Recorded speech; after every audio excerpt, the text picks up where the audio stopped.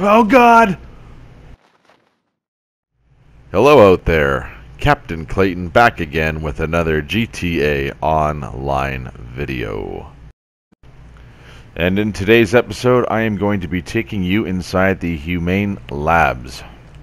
This is a wall breach that's just kind of tricky to do. You're going to need a few things here. One, you're going to need an insurgent, though I'm sure you can use a truck.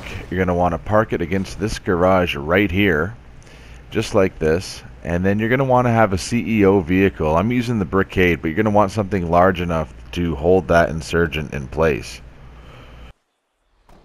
And all you're going to do with that large CEO vehicle is block the insurgent like that.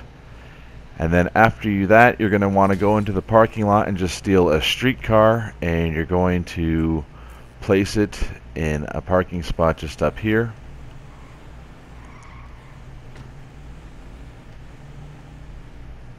And basically what we're doing is sometimes when you get stuck in between walls, you warp out of the wall and you'll end up in other places on the map. That streetcar is one place you could have ended up at, and the Brickade also.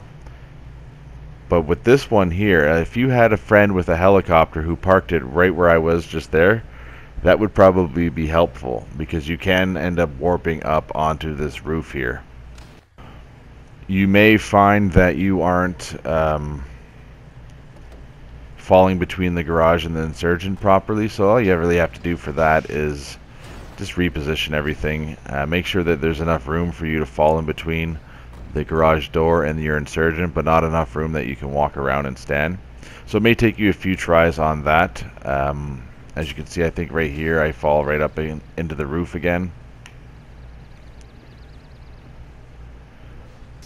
But with all of these, patience is a virtue, and eventually you will hit it and you get slammed right through the door and into the Humane Labs.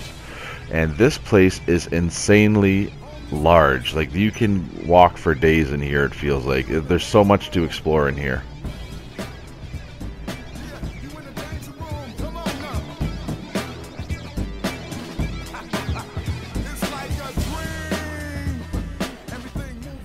The amount of detail that Rockstar put into this game and into this building itself is just intense. I mean, just naming everything.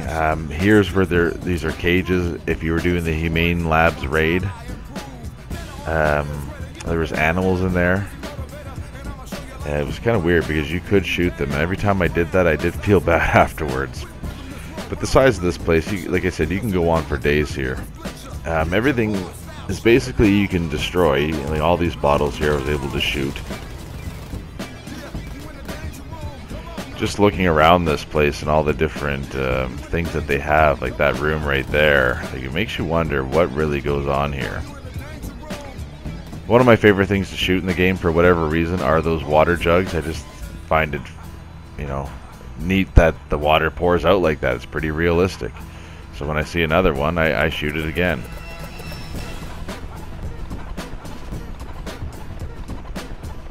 We are nearing the end of where you're able to explore, but this was cool too. I actually shot that computer on. For whatever reason, it turned on. That's going to bring us to the end of the episode today. Leave a like if you liked this video and you were able to hit this method. Drop a comment, let me know if you did. Subscribe to my channel if you are new, and follow me over on Twitter. Hope you guys enjoy the rest of your weekend, and until next time, take care of yourself and each other.